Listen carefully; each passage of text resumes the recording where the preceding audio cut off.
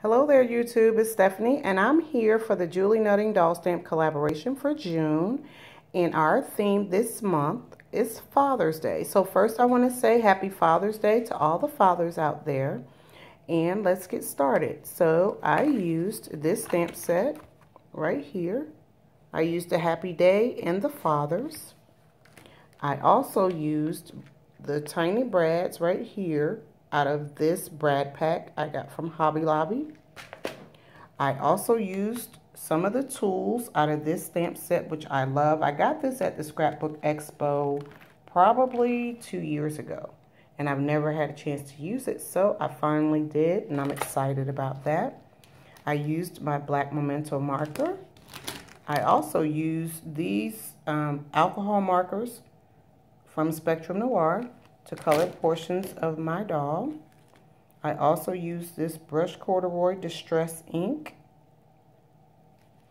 And I also use Fun Stampers Journey ink. I love their ink. I used the black licorice and the cocoa powder.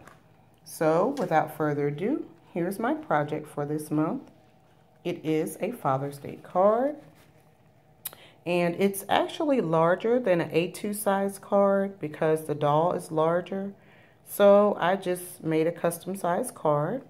And the doll I used right here, this is Aiden.